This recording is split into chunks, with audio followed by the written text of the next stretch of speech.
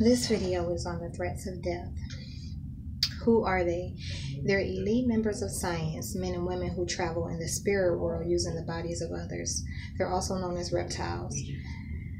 Now, just to give you an idea of their tools, I'm going to show you a quick chart that's going to reference demon possession, demonization, and demon oppression, just for familiarity, so that while I'm telling you how each of these subcategories work, you can make the connections.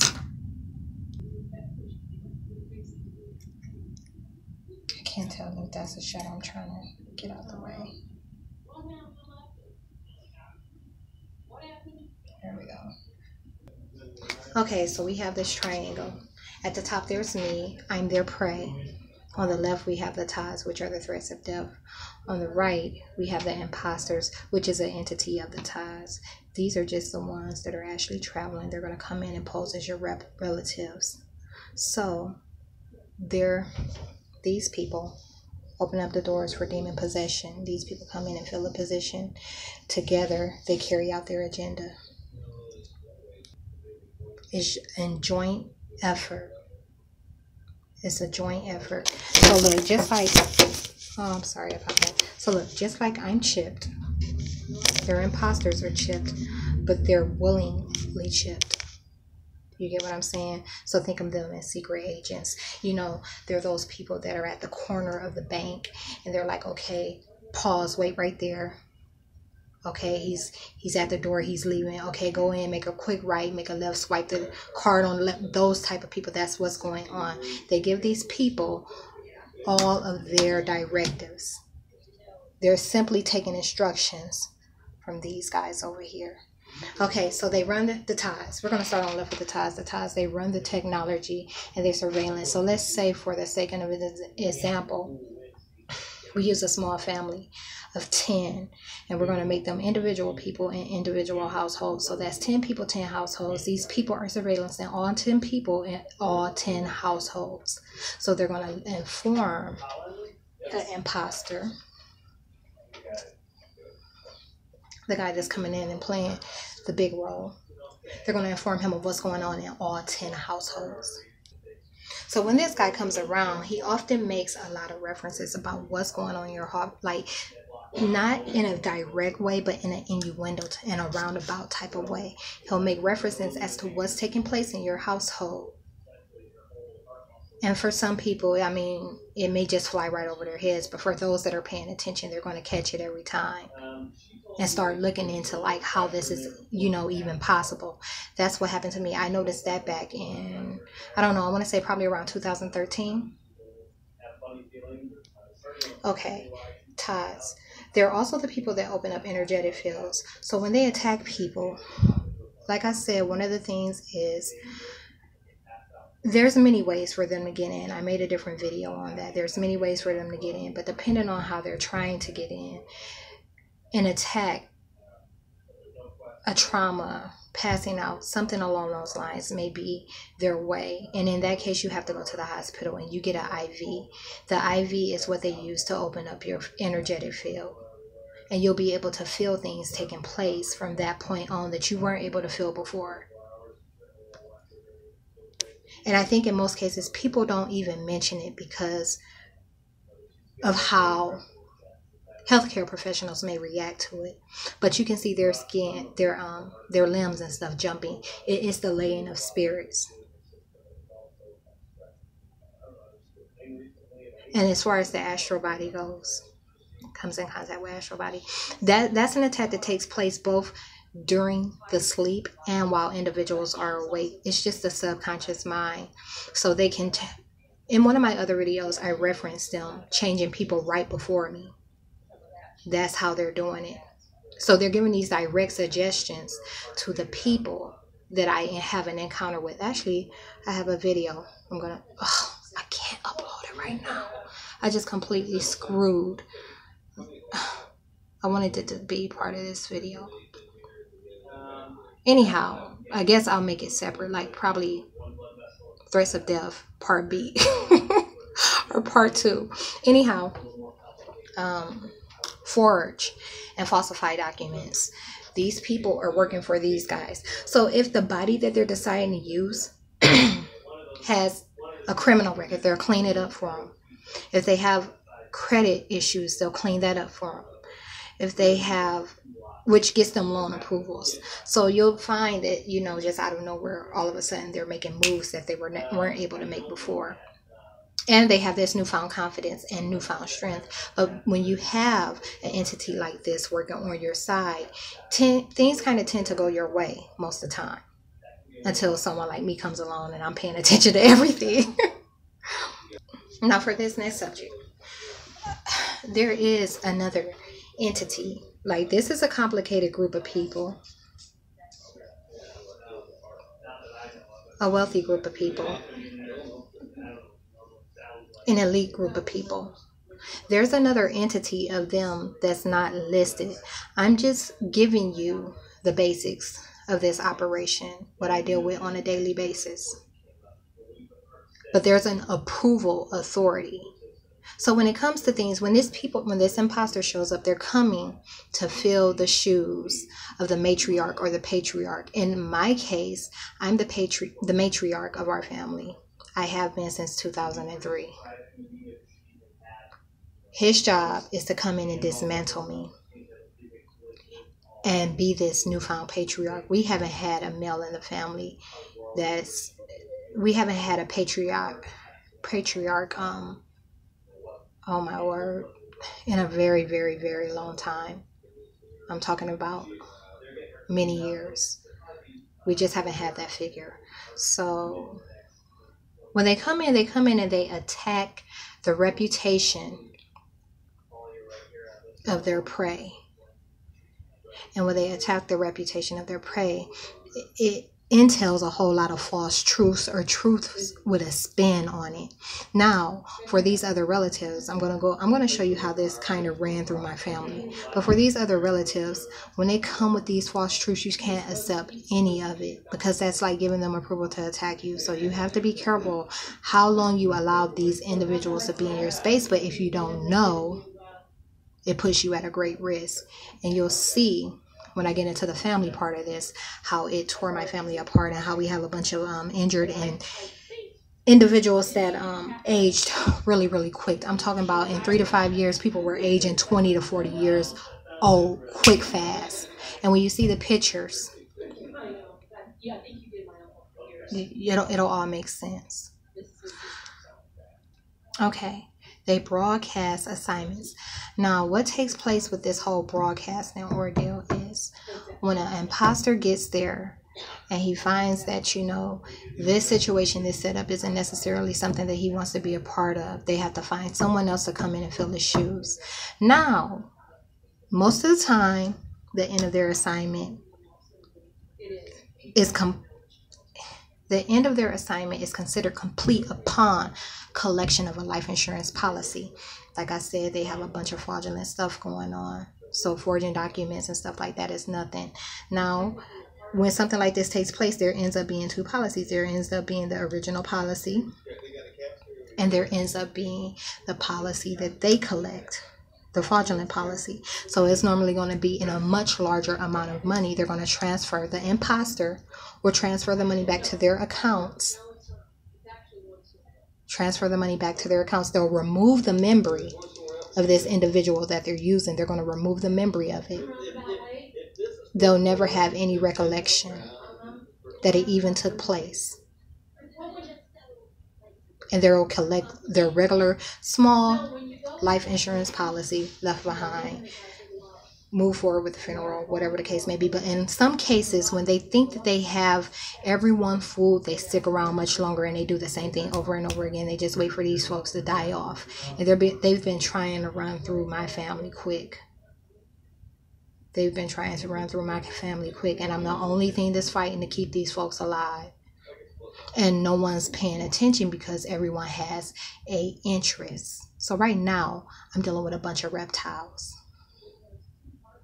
I'm not dealing with my normal family members. This isn't even a discussion that can be had. And furthermore, all the information's out there for them to see. No one's paying attention to anything. All right. But that's in part because these people are instructing them that they have nothing to worry about. Don't worry about the videos. Don't pay it any mind. In the beginning, they were telling them to pin, plot, and plan to label me as mentally ill. And that's what they were doing. Until too many videos got out. Too much information got out. And now they've kind of gotten away from it. So let's see. Fill positions, imposters. Yeah, they call up people. Oh yeah, another thing about this imposter ordeal. Okay, so once the reptiles come in and they do their work, they actually do call up someone to house this body for good, because they consider these bodies as theirs. So they have like a filler, a position holder. When they're done using these people, they have someone else come and fill in permanently. And demon possession is supposed to be temporary ownership from the inside. But if no one's doing the work and no one knows, everyone's being fooled because they look like, sound like, walk like, talk like your relatives. Then who's going to do the work? Who's going to get rid of them? So that's the purpose of everything that I'm doing, is to get rid of them and get my people back, because these folks are not my people. Okay, run scripts, foretelling, orchestrate deaths. Okay, they have two things that they're interested in when they show up. They have people with positions of influence, and then they have those that they can orchestrate to kill. It would be believable. It would be believable. So what they're doing is they're looking at the family history. And in many cases, if they think no one's going to raise an eyebrow, they'll give them something that's not even in their family history, something weird or rare. They'll just lay these spirits on them, open up their astral body or their energetic fields, and lay this stuff on their astral body. And because they don't have a Holy Spirit of divinity, and their etheric body has already been broken down so much, this stuff actually manifests. These diseases, these ailments actually manifest. So if they can't use you because of your position, they start working towards killing you off. They'll just collect a life insurance policy on you. And that's one of the deals that these people have been trying to make with me. They were going to put my name on every fucking individual in my family's life insurance policy. And that's something I absolutely will not have. I'll never be okay with anything like that. They just killed my grandmother. And this is the stuff they're boldly doing and admitting to.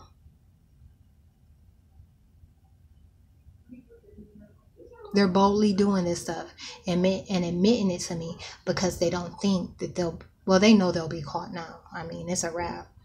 But, okay. Let's see. Bullying women that won't conform.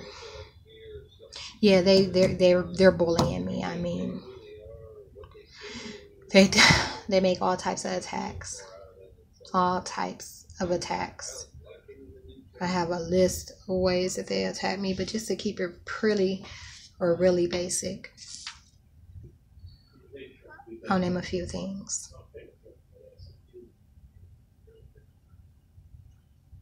They can't stand the way that I look. First of all, I'm very healthy. I don't have anything going on. I'm very healthy. And that's a problem, because they look at my family's history and they like, well, we can't even act like she has any of this stuff. We've been trying to spike her blood pressure. Every time she goes to the hospital, she won't listen to these physicians. She won't accept it. She won't allow us to give it to her. She won't let us do anything to her. It's their remarks. These are constant remarks. It's that I won't allow them to do anything to me. So they're looking and they can't find anything.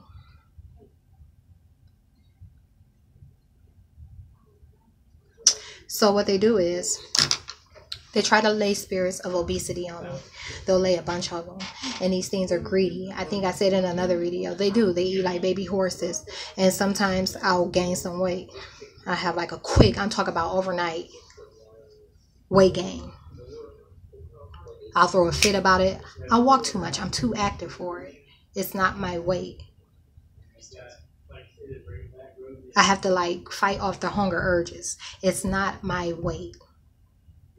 And then like just like that, within another day, overnight, it's gone. It's gone. So weight gain. That's been a constant thing. This goes back and forth because sometimes they're trying to change my appearance to their viewers, their approval and authority. Sometimes they're trying to change my appearance. So if it's not that they're targeting, it's my face. They mark up my face and put spots on my face.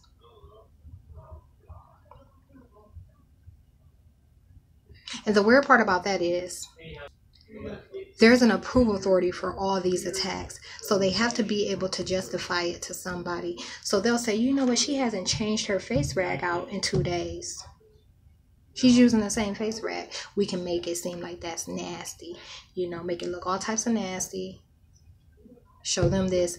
And they'll think that that's reason enough to give her these bumps. Or give her these. It's not even bumps that they give. It's dark marks. Which is unacceptable, unexplanatory. It's just everything short of disgusting.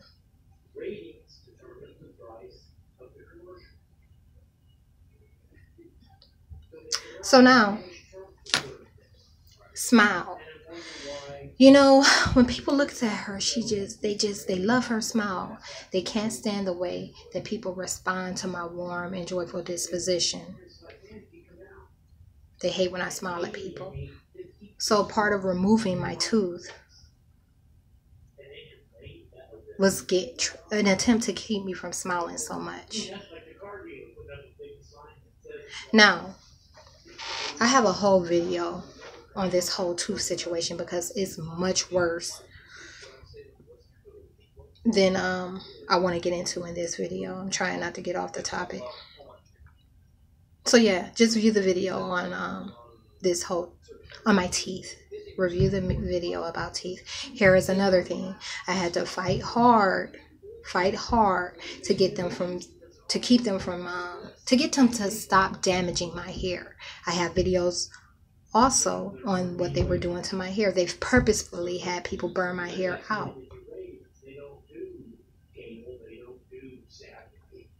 Relationships. Relationships is one of those things they had to get rid of. I have valuable relationships. Good bowel movements. They had to try and, they lay spirits on my bowels to keep my bowels from moving as well as they do, because that's the only chance they have at manifesting any type of disease.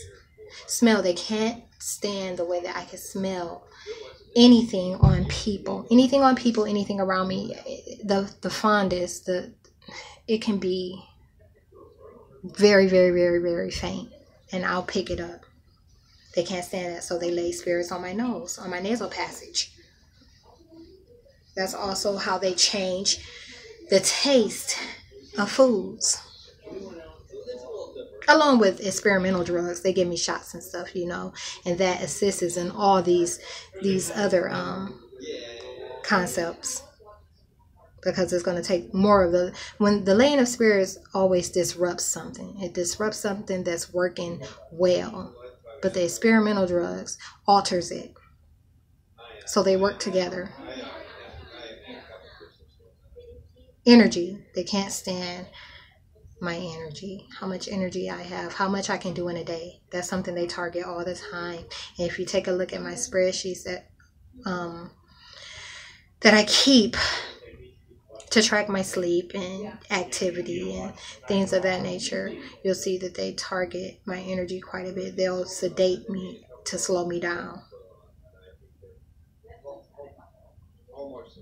But oh yeah, lastly, I don't have a sex life. And they target my vagina.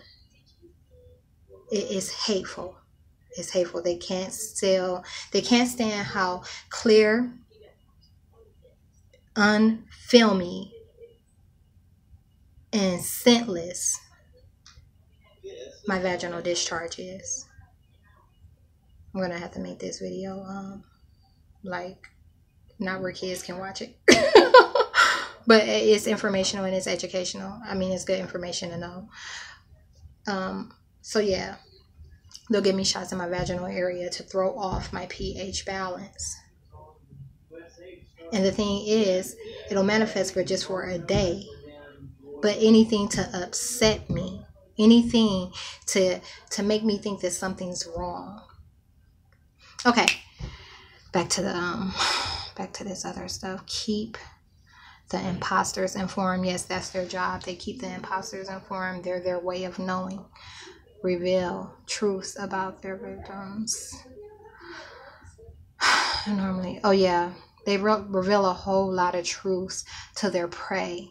They brag about the type of work that they do and things that they do to people because, like I said, most people don't live from this. A lot of people die behind these type of attacks. And they just label it schizophrenia, but no one takes into account how many people die from schizophrenia a year. Let me tell you something.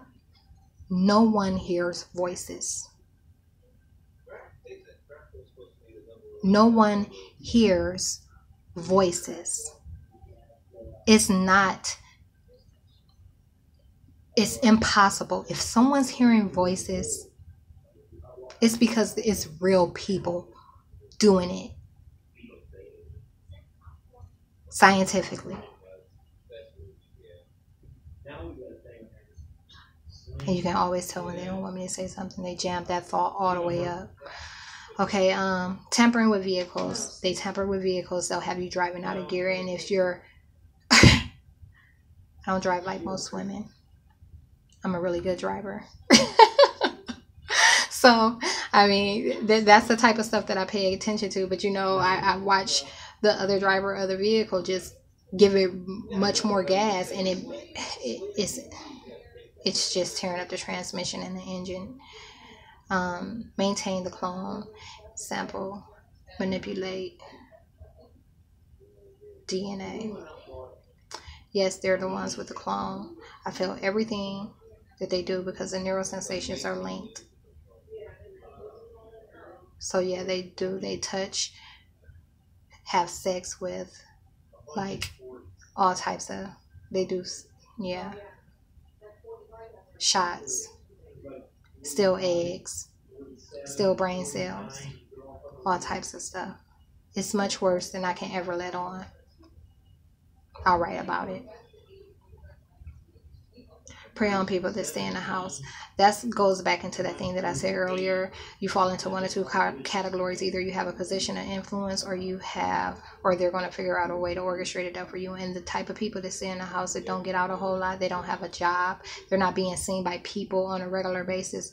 Those are the type of people that they're really, really putting a bunch of stuff on.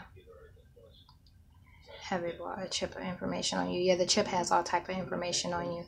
It's really dangerous.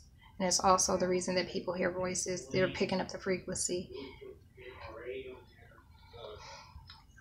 She's going to volunteer.